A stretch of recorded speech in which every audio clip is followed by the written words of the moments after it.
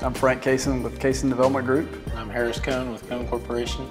Frank called me one day a few years ago and we looked at opportunity to take an old office building and repurpose it into apartments. This building, I think, represents a really unique opportunity adding to the fabric that's helping grow Columbia. The general market in Columbia needed and still needs more downtown living.